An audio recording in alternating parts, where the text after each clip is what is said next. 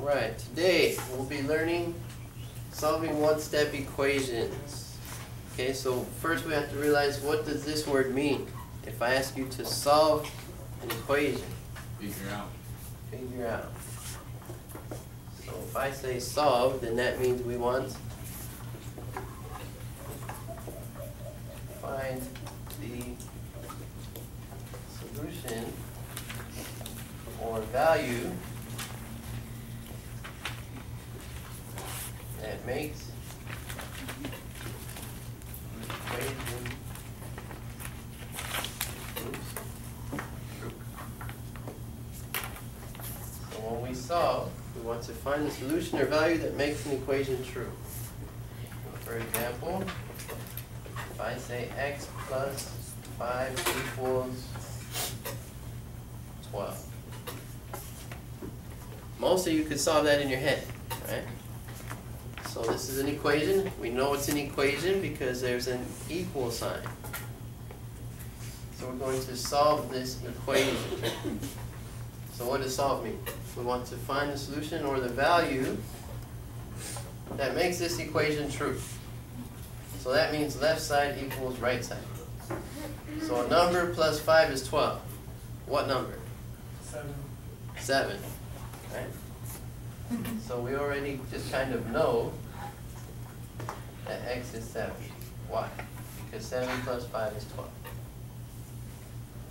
So if we're going to work backwards, right? And most of you remember this from junior high. So if we had a number and we added 5 to it and got 12, well, what was that number before we added 5? So we had to work backwards and subtract 5. So if we subtract 5 on the left, we have to subtract 5 on the right. 5 minus 5 is 0. This is gone, so we're left with x. And 12 minus 5 is 7. And that's it. We call those one-step equations because we solved it. We got the answer in one step. We just subtract 5, you got it. Questions on that? No. Good. What if it was subtraction? What if I had x minus 3 equals 10? Someone says 7. So if I put 7, what's 7 minus 3? No. 4. 4 equals 10. Oh, so it's not 7. 13. Right? It would be 13. So if you're trying to solve these in your head mentally, be careful. Okay? The safe way, right? The algebraic way would be to always do the opposite. Right? So if this is subtraction, then we need to do addition. We always do the inverse, the opposite. So if we subtracted 3, to work backwards, the inverse, the opposite would be to add 3. We have to add 3 on both sides. So that gives us x is 13. Okay? So when it was addition, we subtracted. When it's subtraction, we add. What do you think we do if it's multiply?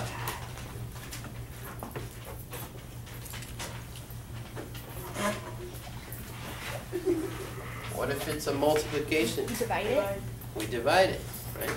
The inverse of multiplication is division. So because this is a multiplication problem, we would divide. So x is -5. Just like that. Questions on that? But aren't you supposed to divide it with a negative? Aren't we supposed to divide with the negative? Because you're doing the opposite? We did do the opposite. So this is 4 times x, and we're solving for x.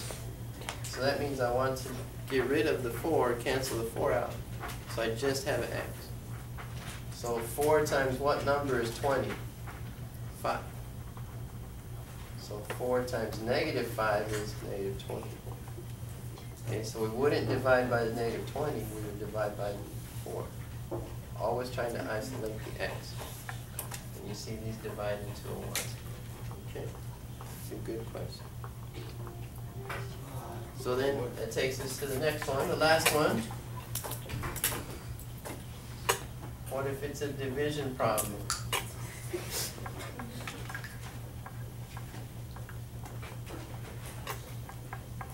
What's the inverse of division? Multiply. Multiplication, very good. We're gonna multiply. So number divided by 2 is 5. What number was it? 10. 10. That's it. Okay. So the big secret here is to do what?